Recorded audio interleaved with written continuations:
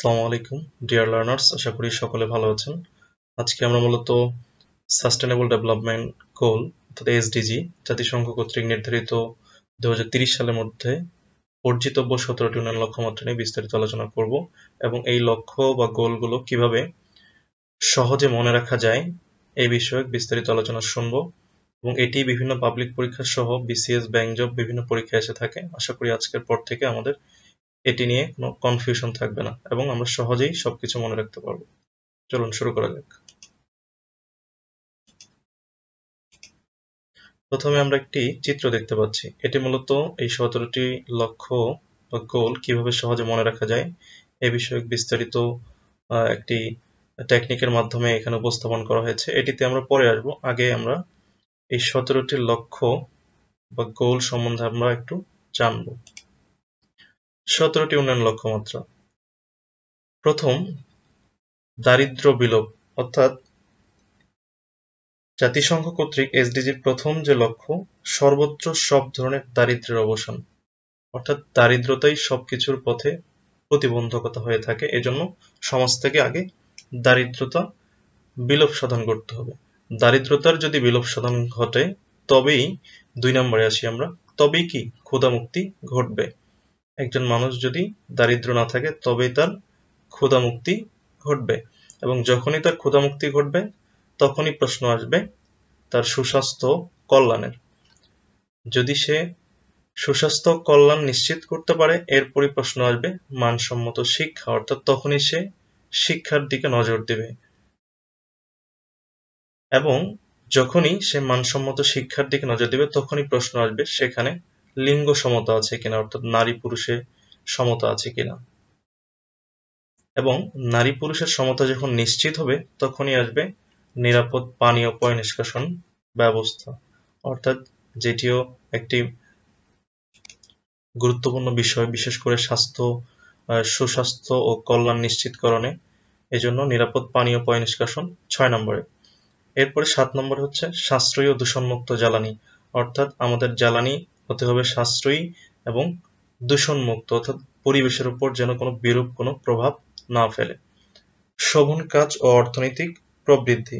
শোভন কাজ ও অর্থনৈতিক প্রবৃদ্ধি হচ্ছে মূলত সকলের জন্য পূর্ণাঙ্গ উৎপাদনশীল কর্মসংস্থান সৃষ্টি করতে হবে এবং শোভন কর্মসুযোগ সৃষ্টি, স্থিতিশীল এবং অন্তর্ভুক্তিমূলক ও টেকসই অর্থনৈতিক প্রবৃদ্ধি অর্জন, অর্থাৎ কর্মসংস্থান নিশ্চিতের ব্যবস্থা করতে হবে এবং অর্থনৈতিক প্রবৃদ্ধি নিশ্চিত করতে হবে।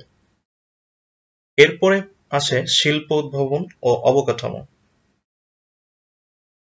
শিল্প উদ্ভাবন ও অবকাঠামোর মধ্যে মূলত আমাদের যে ইনফ্রাস্ট্রাকচারাল ডেভেলপমেন্ট থাকবে সেটা যেন অভিঘাত সহনশীল, অর্থাৎ যে কোনো দুর্যোগ সহজে সহার মতো যেন তার ক্ষমতা থাকে সেটি নিশ্চিত করা এবং টেকসই উন্নত শিল্পায়ন নিশ্চিত করা, যেন যেখানে সকল ধরনের নাগরিক অধিকার নিশ্চিত হয়ে থাকে।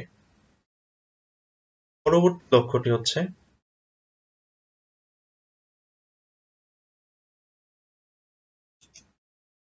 অসমতা হ্রাস। এটি মূলত দেশের মধ্যে ধনী দরিদ্র এবং বিভিন্ন আন্তদেশীয় বা অন্তদেশীয় যে অসমতা রয়েছে সেই অসমতাগুলো হ্রাস করতে হবে, তবেই এসডিজির সেই লক্ষ্যমাত্রা পূর্ণাঙ্গ গোল অর্জন হবে। 11 নম্বরে যেটি আছে যে টেকসই নগর ও জনপদ, অর্থাৎ বসবাসের জন্য অন্তর্ভুক্তিমূলক, নিরাপদ এবং অভিঘাত সহনশীল এবং টেকসই নগর ও জনবসতি গড়ে তোলা, যেখানে সকল প্রকার নাগরিক সুযোগ সুবিধা নিশ্চিত থাকবে এবং জনগণের জীবনমান সুন্দর ও সচলভাবে চলবে, এরকম একটি নগর এবং জনপদ নিশ্চিত করা। 12 নম্বরে যেটি আছে পরিমিত ভোগ ও উদ্ভাবন, অর্থাৎ পরিমিত ভোগ ও উৎপাদন, অর্থাৎ এখানে পরিমিত ভোগ অর্থাৎ একজন নাগরিকের ন্যূনতম যে ভোগের অধিকার সেটি নিশ্চিত করা এবং এর জন্য প্রোডাকশন বা উৎপাদন নিশ্চিত করা।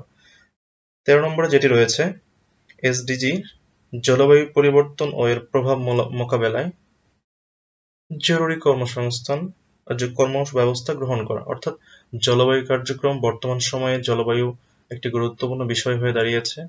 আমরা জানি গ্লোবাল ওয়ার্মিং এর কারণে সারা বিশ্বব্যাপী জলবায়ুর বিরূপ প্রভাব পড়তেছে।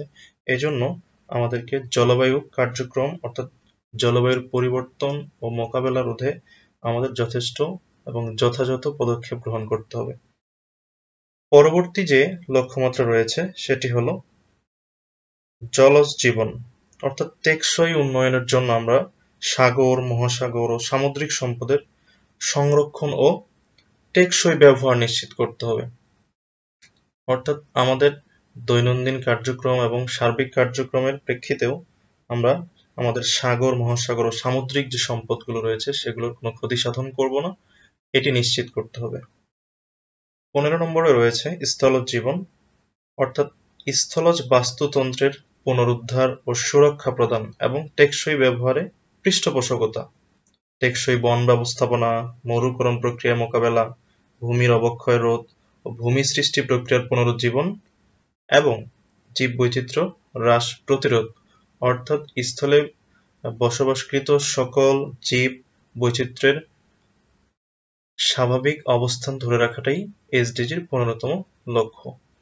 16তম লক্ষ্য হচ্ছে শান্তি, ন্যায় বিচার ও কার্যকর প্রতিষ্ঠান অর্থাৎ টেকসই উন্নয়নের জন্য শান্তিপূর্ণ এবং অন্তর্ভুক্তিমূলক সমাজ ব্যবস্থার প্রচলন, যেখানে কোনো হানাহানি থাকবে না, সকলের মধ্যে আর্থিক সম্পর্ক ভালো এবং সচল এবং যেখানে ন্যায় বিচার থাকবে এবং সকল স্তরে কার্যকর এবং জবাবদিহিতামূলক ও অন্তর্ভুক্তিমূলক প্রতিষ্ঠান থাকবে অর্থাৎ গুড গভর্নেন্স বা সুশাসন নিশ্চিত হবে এবং এই বিশ্ব শান্তির একটি পৃথিবী ন্যায় আবির্ভূত হবে।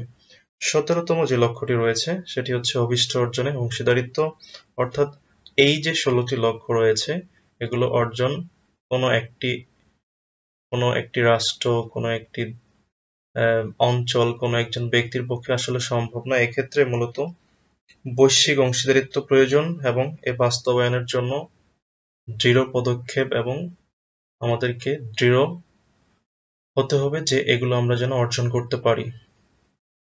অর্থাৎ এখানে সরকারি, বেসরকারি, আঞ্চলিক, দেশীয় এবং বৈদেশিক এবং অন্তর্মহাদেশীয় যে বিষয়গুলো রয়েছে অর্থাৎ সার্বিকভাবে সকলের অংশীদারিত্বের মাধ্যমে, উপস্থিতির মাধ্যমে, অংশগ্রহণের মাধ্যমে এই 17টি উন্নয়ন লক্ষ্যমাত্রা নিশ্চিত করা সম্ভব হবে। ওকে, এবার আমরা মনে রাখার কৌশলে আসি। ওমেন, WOMEN, ওমেন শব্দটিতে 5টি বর্ণ রয়েছে। এই 5টি বর্ণ রয়েছে বিধায় এটি গোল নাম্বার 5। 2 নম্বরে আসি ইকোনমিক অর্থাৎ এখানে অর্থনৈতিক প্রবৃদ্ধি ও শোভন কাজের কথা বলা হয়েছে। ইকোনমিক শব্দটিতে 8টি বর্ণ রয়েছে, এজন্য এটি 8 নম্বর গোল। ইনইকুয়ালিটি অর্থাৎ অসমতার যে হ্রাস, ইনইকুয়ালিটি শব্দটিতে 10টি বর্ণ রয়েছে, এজন্য এটি গোল নাম্বার 10। হেলদি সিটি অর্থাৎ টেকসই নগর ও জনপদ, হেলদি সিটি শব্দটিতে মোট 11টি বর্ণ রয়েছে, এজন্য এটি গোল নাম্বার 11। ক্লাইমেট চেঞ্জ জলবায়ু কার্যক্রম, ক্লাইমেট চেঞ্জ শব্দটিতে মোট 13টি বর্ণ রয়েছে, এজন্য এটি গোল নাম্বার 13। লাইফ বিলো ওয়াটার অর্থাৎ জলজ জীবনের কথা বলা হয়েছে, লাইফ বিলো ওয়াটার এই 3টি ওয়ার্ডে মোট 14টি বর্ণ রয়েছে, এজন্য এটি গোল নাম্বার 14। 7 নম্বরে যেটি রয়েছে গ্লোবাল পার্টনারশিপ অর্থাৎ অভিষ্ট অর্জনে অংশীদারিত্ব, গ্লোবাল পার্টনারশিপ এই 2টি শব্দে মোট 17টি বর্ণ রয়েছে, এজন্য এটি গোল নাম্বার 17। বর্ণমালার অবস্থান হিসেবে আই অর্থাৎ ইনোভেশন এর আই হচ্ছে ইংরেজি বর্ণমালার সেই 26টি বর্ণের মধ্যে নবম, এজন্য আমরা মনে রাখবো ইনোভেশন আই নবম অর্থাৎ গোল নাম্বার 9। পি ইংরেজি 26টি, পি ফর পিস ইংরেজিতে যে 26টি বর্ণ রয়েছে এর মধ্যে পি এর অবস্থান হচ্ছে 16, সুতরাং পিস হচ্ছে অর্থাৎ শান্তি, ন্যায় বিচার ও কার্যকর প্রতিষ্ঠান অর্থাৎ 16 নম্বর যে গোল রয়েছে সেটি।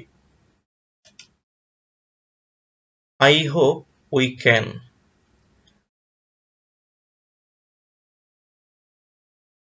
আই হোপ উই ক্যান মূলত এই টোটাল 17টি গোলকে কিভাবে আমরা খুব সহজে মনে রাখতে পারি এর জন্য আরেকটি সংক্ষিপ্ত formula.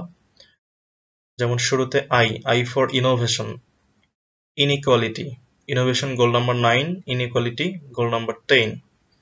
H for hunger, goal number 2, H for health, goal number 3. O for ocean, goal number 14. P for poverty, goal number 1. P for peace, goal number 16, and P for partnership, goal number 17. E for education, goal number 4. E for energy, goal number 7. E for economic growth, goal number 8. E for ecosystem, goal number 15. W for women, goal number 5. W for water, goal number 6. C for cities, goal number 11. C for consumption, goal number 12. C for climate action, goal number 13. এভাবেই মূলত আমরা এই 17টি লক্ষ্য খুব সহজেই মনে রাখতে পারি এবং যেটি আমাদের বিভিন্ন পাবলিক পরীক্ষায় এবং আমাদের চাকরির পরীক্ষায় ভীষণভাবে হেল্প করবে। তো আজকে এই পর্যন্তই। আশা করি ভিডিওটি সবার ভালো লাগবে। যদি ভিডিওটি ভালো লাগে থাকে আপনারা সবাই লাইক, কমেন্ট এবং শেয়ার করবেন এবং চ্যানেলটিতে সাবস্ক্রাইব করবেন। Thank you.